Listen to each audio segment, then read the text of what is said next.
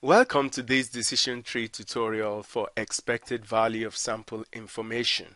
In this tutorial, we'll be constructing a decision tree with sample information. We will also be calculating the expected value of sample information. We will be using this payoff table where payoffs are profits. This is the decision tree for the payoff table. The expected value for stocks is calculated as 20.2. For mutual funds, it is 18.2, and for bonds, it is 20.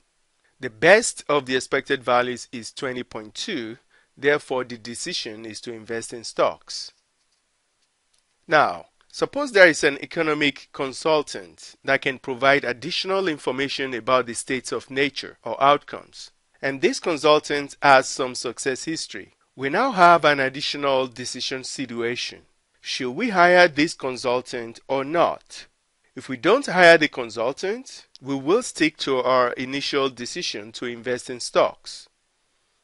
If we decide to hire the consultant, then we will consider two factors. Number one, how successful has the consultant's information been in the past?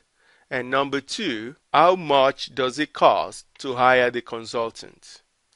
Here is a reduced version of our decision situation. Suppose if we hire the consultant, he or she could give a positive or a negative report about economic conditions. This report from additional information is often referred to as prediction, forecast, or result. Suppose the probability of the consultant giving a positive report is 0.44. This will mean that the probability of a negative report is 0.56. Since these are probabilities, we represent them using a chance node with positive and negative branches. Now suppose, given a positive report, the probability of a growing economy is 0.59 and the probability of growth given a negative report is 0.25. This means that the probability of decline given positive report is 1 minus 0.59, which is 0.41, and the probability of decline given negative report is 1 minus 0.25, which is 0.75. These probabilities are called posterior probabilities. We will discuss them in detail in the next video. So if the report is positive, we paste the original tree here with posterior probabilities 0.59 and 0.41. We do the same for negative report with probabilities 0.25 and 0.75. The chance nodes have now been labeled 1 to 5 for reference purposes as we calculate the expected values. The expected value for node 1 is 0.59 times 70 plus 0.41 times negative 13, which equals 35.9. In similar fashion, we calculate the expected value for node 2, for node 3, and for node 4. Now, if the report is positive, the best expected value is 35.97 from stocks. And if the consultant's report is negative, the best expected value is 20 from bonds. Next, we calculate the expected value for node 5, which is 0.44 times 35.97 plus 0.56 times 20, which gives 27.0268.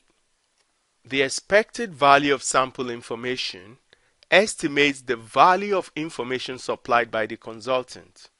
Sample information is also known as imperfect information. So the expected value of sample information EVSI is calculated as EV with SI minus EV without SI. EV with SI is the expected value with sample information, that is, expected payoff if the consultant is hired, without paying the consultant. EV without SI is the expected value without sample information. That is the best expected payoff if the consultant is not hired. In this case, EV with SI is 27.0268 and EV without SI is 20.2. Therefore, EVSI is the difference between the two values, which gives 6.8268. Now let's see how to use EVSI to determine the best decision strategy. Suppose the cost to hire the consultant is 7.2, which is higher than EVSI. That is, the fee is higher than the value added by the consultant. And so, the decision strategy will be not to hire the consultant. As a result, we will stick to our initial decision and invest in stocks. On another note, suppose the consultant's fee is 3.5, which is less than EVSI. Then the strategy will be stated as follows. Hire the consultant. If the consultant's report is positive, invest in stocks. If the consultant's report is negative, invest in bonds. And that's how to calculate and use the EVSI to determine the best decision strategy. Please post your comments below. Thanks for watching. Bye for now.